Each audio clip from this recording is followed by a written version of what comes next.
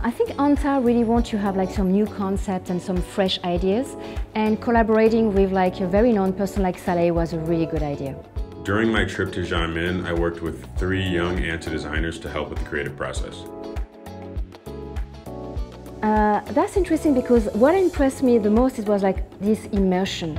How when you arrive at ANTA, it was really a part of the team already, and during the make and play, we just show him the environment, and after 2 minutes, he was already starting to create.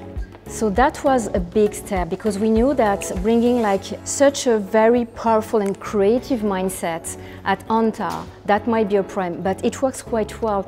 And what I really like with Salehe as well is like day one, he did that logo that merged the 2 brands very so easily and so obviously that make the, how to say, the DNA, both DNA works together.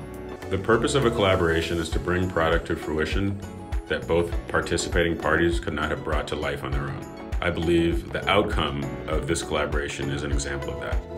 I believe that play, exploration, and most importantly, curiosity are imperative for the creative process.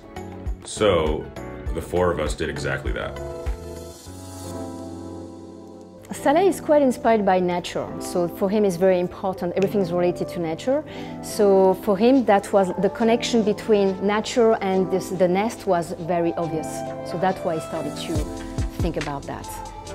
I spend many of my days hiking in nature, so a lot of the inspiration for my designs comes from those experiences. The ANTA NEST technology was inspired by nature. I took a picture of a bird's nest with a white egg peeking through the voids in the nest. This juxtaposition of matter and color inspired the aesthetic of the technology.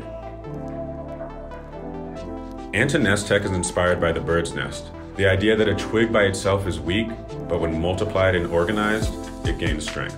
We used a very DIY approach and created about 30 new ANTA silhouettes with simply our hands, glue, and imagination.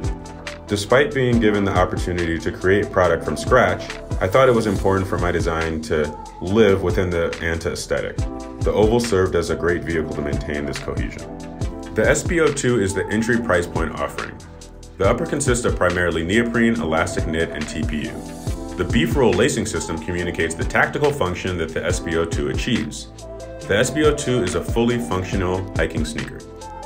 So it's literally about like the nest, the structure of the nest. So it's an inner foam that's bringing the cozy feeling of like the nest, and outside is like protection, and we bring that by like this kind of a structure. So as you can see, you can recognize the nest.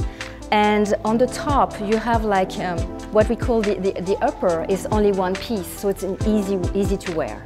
I think what Salehe wanted, and that's why we bring this kind of relation, is like it's really to bring like fashion to outdoor or to nature, and how nature can become fashionable. ANTA NEST by Salehe Bembury. ANTA, keep moving.